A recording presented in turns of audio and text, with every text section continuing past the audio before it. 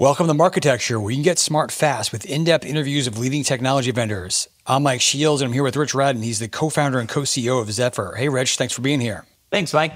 Good to be here. So let's just get into it from the top with the easy one that's a little bit open-ended, but it'll get us started. What does your company do?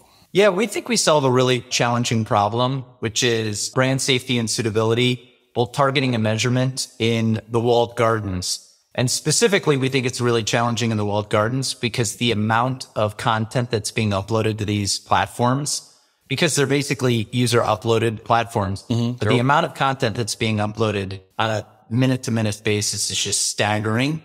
And so to be able to understand these environments, understand what's being uploaded and make sure that it's safe and suitable for brands is a really challenging problem to solve.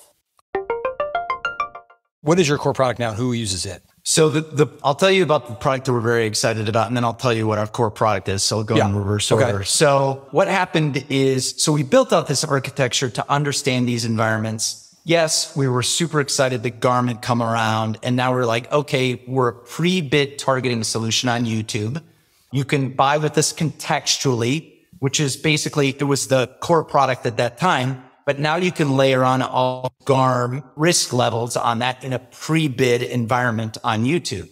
Where it changed for us, ultimately is TikTok started doing some diligence in this space because brand safety started coming up. Conversations, marketers around brand safety started coming up. And TikTok did a little diligence. And when with our teams, they were just completely blown away by what we'd spent at that point.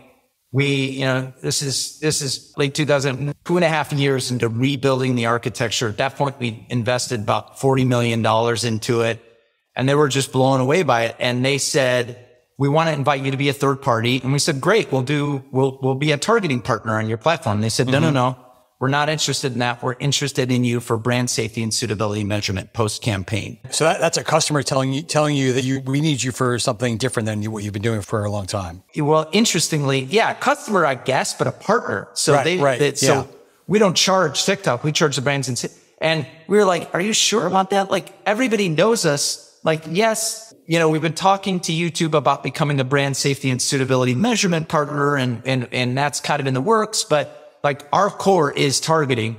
But they were just really like, look, they were not wrong in the sense that they said, you guys do this very, very well, and you should be measuring from a brand safety and suitability standpoint content. And I don't want to put words in their mouth, but you could tell they just were more interested in developing their own first party filters and their own first party contextual tools that were native. Right. But measuring was really important in their ecosystem.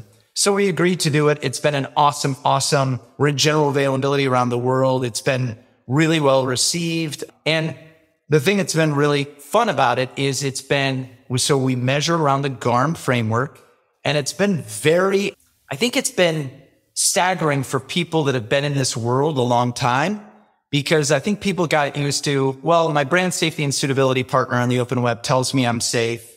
They show me a few screenshots, but I trust them. They're good people. I trust them.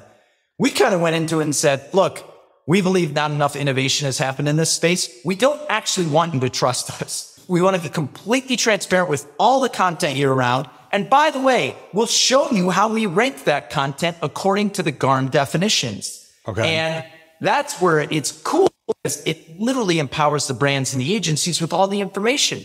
Then they can say, hey, wait, you got this wrong. Or, oh, by the way, that was great. Look, I really appreciate you flagging this for me. You were dead on this. But it just opens up. And that kind of transparency, I just think creates the need for innovation.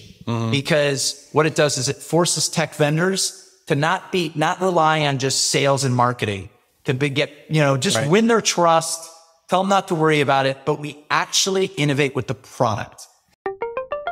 Thanks for listening. To hear the complete interview, subscribe at marketecture.tv.